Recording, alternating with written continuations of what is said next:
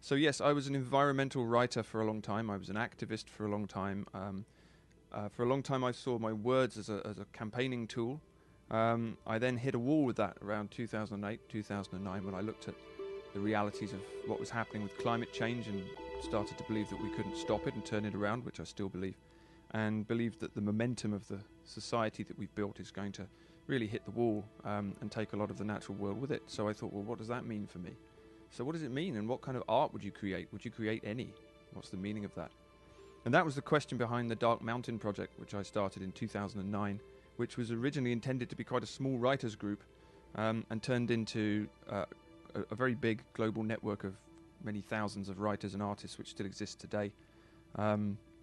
We publish several books a year, we run festivals and events and all kinds of other things, and they all delve into this question: what are the stories we're telling ourselves now? What stories should we be telling ourselves about our relationship with the rest of the world, and what kind of art, what kind of creative endeavour should we be engaging in if we were really taking this seriously? We live in what is easily the most ecologically destructive culture in human history, but how did we get here? Have humans always been hardwired for ecocide, or did things go wrong somewhere along the journey? Was there an event or a series of events in our history that led us to the point where we regarded ourselves as separate from something external called nature, which we could choose either to idealize for pleasure or ravage for profit? And if so, can we identify and learn from them? The notion that humankind has experienced a fall, a point at which we were rejected from a garden, runs like a golden thread throughout Western culture. In his novel Ishmael, Daniel Quinn suggests that the biblical story of the fall is a dim historical memory, a retelling through myth of the human development of agriculture. The Garden of Eden represents the prehistoric world of the hunter-gatherer tribes who were displaced by agriculturalists. The development of agriculture, far from being a leap forward, was in this reading a disaster. People were forced to leave a world in which wild creatures were abundant, hunting was relatively easy, and edible food was widespread, for back-breaking toil in the fields, a shorter and less healthy life, and a constant battle to subdue nature with ploughs and walls and fences and flocks. Perhaps then the development of agriculture, which is the basis for all modern civilizations, was the point at which we began to look at the non-human world as a collection of potential resources to be utilized. Certainly it was the development of agriculture and the settled communities, towns and eventually cities that resulted, that allowed us to create the hierarchical, technologically dependent civilization that today is denuding the planet of its riches. Perhaps, on the other hand, the problem isn't agriculture but industry. Until the Industrial Revolution really got off the ground in the 18th century, the Earth's human population was small and relatively limited in the damage it could do. Then we discovered and began to extract and burn coal, gas and oil, and the party really began. It could be that the climate change that this most recent of technological leaps has already set in motion will knock the human experiment with civilization on the head altogether. Then again, perhaps the problem goes back further than this. Perhaps the taming of fire by human beings was the point at which we separated ourselves from other creatures. Perhaps it was the making of tools which allowed us to hunt and kill, way beyond the level that might be considered natural. The novelist William Golding believed that the development of language itself represented a symbolic break in human evolution. Language, he suggested, allowed us to overlay abstractions onto reality and begin to shift away from that reality into our self-created internal universe. In reality, there was probably no one moment before which we lived in harmony and after which a covenant was broken. Instead, there is a historical arc that can be traced from the development of human language to the development of synthetic bees. If there is, in the words of Thor Heyerdahl, nothing for modern man to return to, the question is what we can move on to and how we can do it in a way that brings us back in tune with what the philosopher Thomas Berry called the great conversation between humans and the rest of the natural world. So that brief introduction gets to the question that increasingly interests me, perhaps out of all the writing I've done, that it keeps circling back round to, this notion of a great conversation between humans and the rest of nature. Thomas Berry, who was a theologian as well as an ecologist, also had another lovely quote. He said, "The universe is a communion of subjects and not a collection of objects," which is rather nice. And I wonder what it means in the modern world when we believe that there is something out there called nature that's separate from us. what it means if we want to start paying attention to it again, and how it would look to us all if we believed that we were still animals in a living world.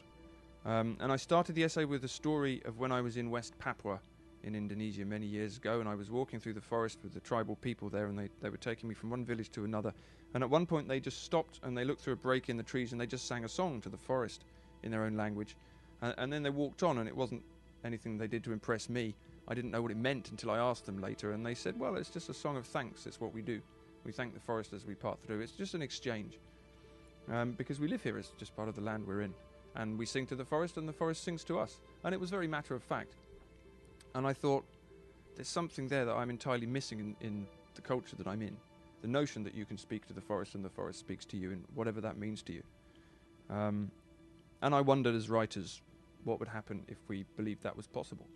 What kind of work would we produce? So just a short extract from this essay, which is called Singing to the Forest. The notion that the non-human world is largely inanimate is often represented as scientific or rational, but it's really more like a modern superstition. It is just like man's vanity and impertinence, wrote Mark Twain, to call an animal dumb because it's dumb to his dull perceptions. We might say the same about a forest, and science, interestingly, might turn out to be on our side. In recent years, several studies have demonstrated that plants, for example, communicate with each other in ways that seem to point towards some degree of self-awareness.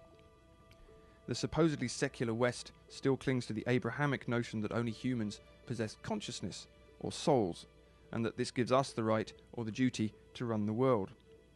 The scientists investigating animal and plant consciousness, though, may be taking us back to older ways of seeing by very modern means. Primitive savages who sing songs to the forest may not be primitive or savage after all. They may simply have retained an understanding that human-centered urban people have forgotten, that the forest is indeed alive. And not only the forest. The living world around us may turn out to be much more sentient, aware, conscious and connected than we have allowed ourselves to believe. As a writer, I wonder what our writing would look like if we took this notion seriously. I wonder in particular what our fiction, what our stories would look like. That the world is a machine is one story, that the world is alive and aware is another. The latter story has probably been taken for granted by the majority of human societies throughout history. The former has really only taken root in ours. Post-Enlightenment industrial Western culture now becoming global culture. The results of it, climate change, mass extinction, factory farming, the usual litany of horrors, should be enough to make us wonder if this story is badly constructed, badly told, or just plain wrong. Robert Graves, in his poetic manifesto The White Goddess, wrote that modern poetry's function was to lay bare the results of humanity's break from the rest of nature. He wrote, once a warning to man that he must keep in harmony with the family of living creatures amongst which he was born, it is now a reminder that he has disregarded the warning, turned the house upside down by capricious experiments in science, philosophy and industry, and brought ruin upon himself and his family. If this is true of poetry, it's true of fiction too. What might the alternative look like? Perhaps the poets can see this better than the novelists. Robinson Jeffers, poet of the California Cliffs, spent his life trying to transcribe the song of the living world and make it fit for human ears. He ends his poem Carmel Point with this prescription. We must uncenter our minds from ourselves. We must unhumanize our views a little and become confident as the rock and ocean that we were made from. I'm touching towards the end there on a notion that was central to the manifesto of the Dark Mountain project that we wrote in 2009, which we called Uncivilization. Because if you're going to write a manifesto, you've got to have a grand title. You've got to get someone's attention. But at the centre of it is this notion, which I touched upon there, that all societies and all people tell stories to get them through the night and through the day. There's a quote from Ursula Le Guin.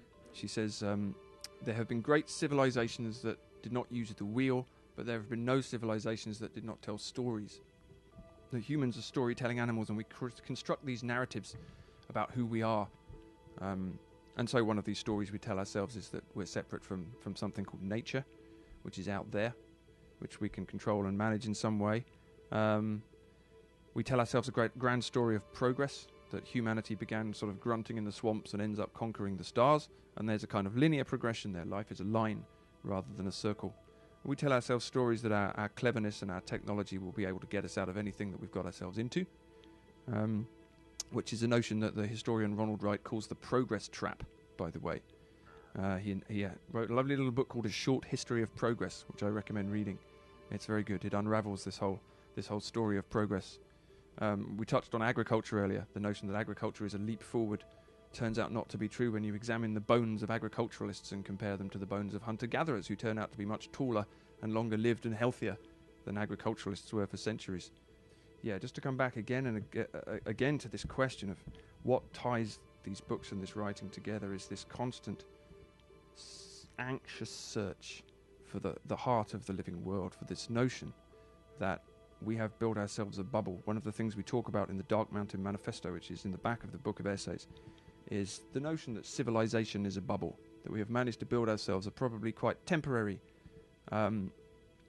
thing, concrete and steel and plastic edifice in which we can live, and we can have relationships only with other human beings, and we can pretend that that's what a conversation is, that it's the only one that we need. But outside it is everything else. Outside it are all the trees and the beetles and the bacteria and everything else. And we've pushed that so far now, we've pushed that relationship so far that it's breaking and all the tendrils are coming into our civilization. And so we're going to be forced somehow over the next few years or decades or centuries to start that great conversation again with the rest of the world. And so increasingly, to me, that seems like something that writers can usefully do and that we can all usefully do. Thank you. Okay. Thank you, everybody. Really appreciate that.